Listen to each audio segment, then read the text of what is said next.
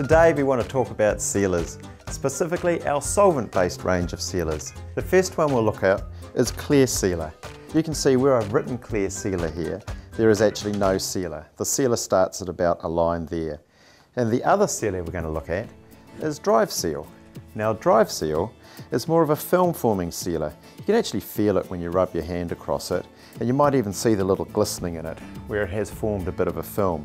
If you form a film, you potentially cause a slippery surface when there's water on it, more so than if you use a penetrating sealer. Now I want to show you what sealers do. Now look at that, that's your concrete block, it's gone. See the beading up there? Now that will sit there all day.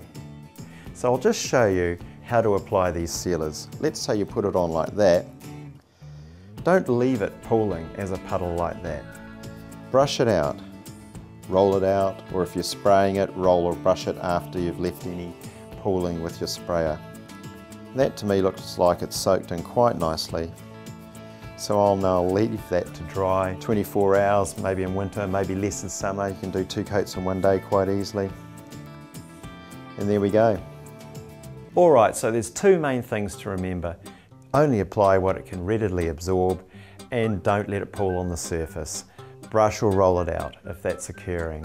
Cemix make a great range of sealers that will protect the concrete, the pavers, the tiles around your house. You've spent a lot of money on them, you want them to last, so protect them and get out there and do it. It's not hard, it's easy, and have fun.